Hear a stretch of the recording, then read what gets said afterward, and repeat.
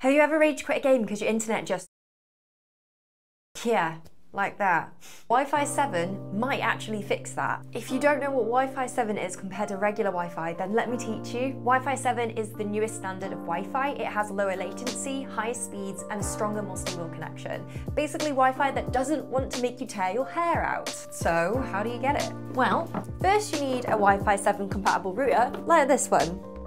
This is the ASUS RT-BE92U. It has a powerful and intuitive network tool called Smart Home Master. It's built with AI in mind, so it smartly switches between speeds. It's AI mesh extendable network, and it has triple level protection. Then you need devices that are compatible with Wi-Fi 7, like a PS5 Pro or an iPhone 16. Any devices that are older than an iPhone 16 probably doesn't have Wi-Fi 7. So let's test it. Previously on my old router, I was getting about 126 down and about 30 up on my mobile devices. Extremely slow. However, these are the new speeds with my Wi-Fi 7 router. Starting with my iPhone 15, this is only Wi-Fi 6. However, the download speed was 755 and my upload 99.4 with only 13 ms ping.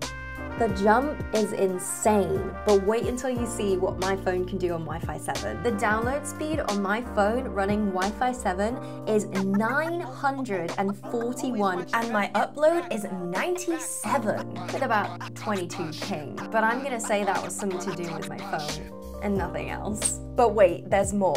I ran this test on my PC just to see how Wi-Fi 7 kind of came up against wired connection. Take a look at this. My download speed on my wired PC was 685 and my upload was 98.57.